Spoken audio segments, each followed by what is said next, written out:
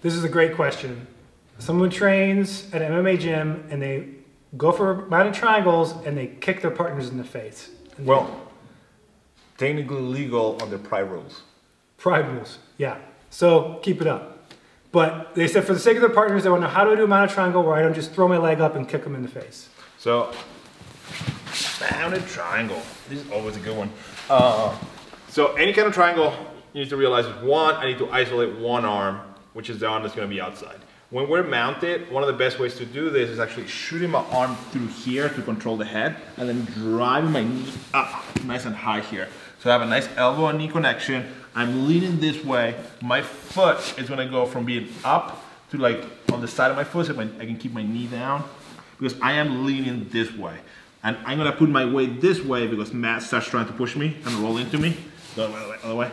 I don't want to, if my weight is too far back, I'm going to get rolled over. Okay, sometimes you can set that up as he tries to roll me over. I can throw the triangle on as we roll through, but then we wouldn't be mounted. But something to think about if you want to lay some traps.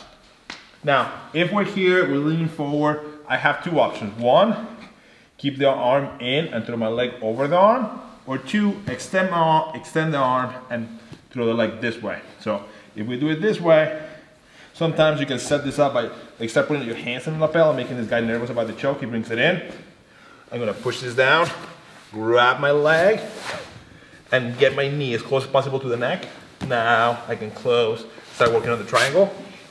Get into this spot. A lot of times it's good enough because you can just turn and take this arm bar. But this is gonna be the easiest way not to kick your partner, is just having this hand here. So all you have to do is just get to this spot with your calf here, and now you're gonna pull as you rotate your hip through, right? And now you have to get your angle here and close. If you have really tight hips, sometimes it's easier to roll through to put the hook on. So I'm gonna go here and here, but again, it's a triangle, but we're not gonna be mounted, go back. So, if you have really tight hips, just make sure my hips are not facing forward, but I gotta get my hips to face this way. Now, it's gonna be a lot easier for me to close it. So it's gonna be about, make sure you get this arm, try to lock your arms. Don't let him lock his arms around you, but then it's gonna be harder for you to get the angle that you want. So if you can, just keep control.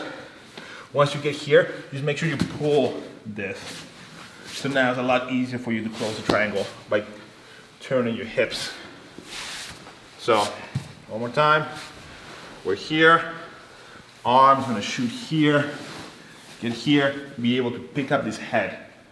Now either outside or inside. If you're doing the outside, we're gonna go this way. Catch, rotate, and then rotate back. So I'm gonna rotate this way to shoot my leg all the way through, then rotate back to close. So rotate back to close, I lift, I close the triangle, and here. Now I can pull the head, make sure I'm squeezing my knees, and we got a tight triangle there. Anything you wanna add? I'm kind of trying to think through how they're kicking him in the face. I'm betting it's just you're sitting there looking at the guy, and then going, whap, and just throwing your foot over with no setup. I think if you throw your foot over without lifting the head, 100% of the time you're gonna kick him in the head. Yeah, because he throws his leg at my head, but the thigh catches my neck. It's not the heel. So can you show what we're talking about? Yeah, so I was trying to imagine how it's happening. So if you're here, and maybe you're just like pinning the arms down, and you go, it's triangle time, and you just throw this over.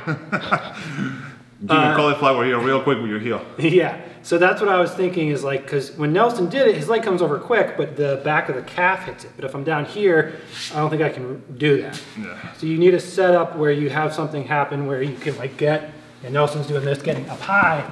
So when you go to do something and throw the leg over, like it's actually hard to kick him in the head. Because I'm gonna get to here, yep.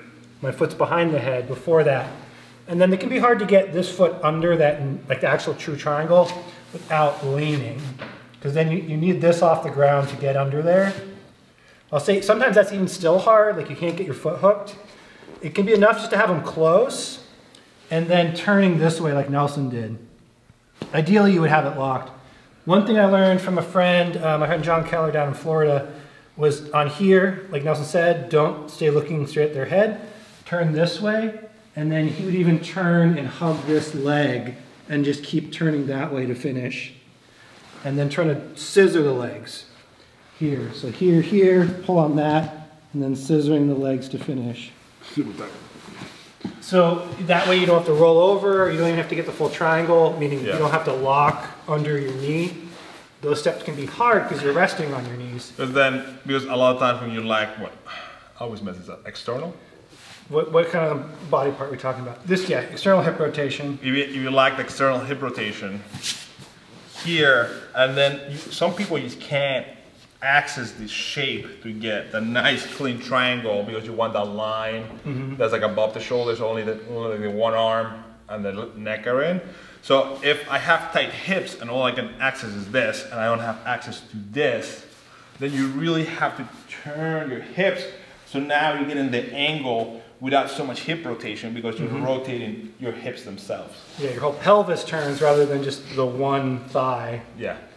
So those would be our pro tips for the mounted triangle.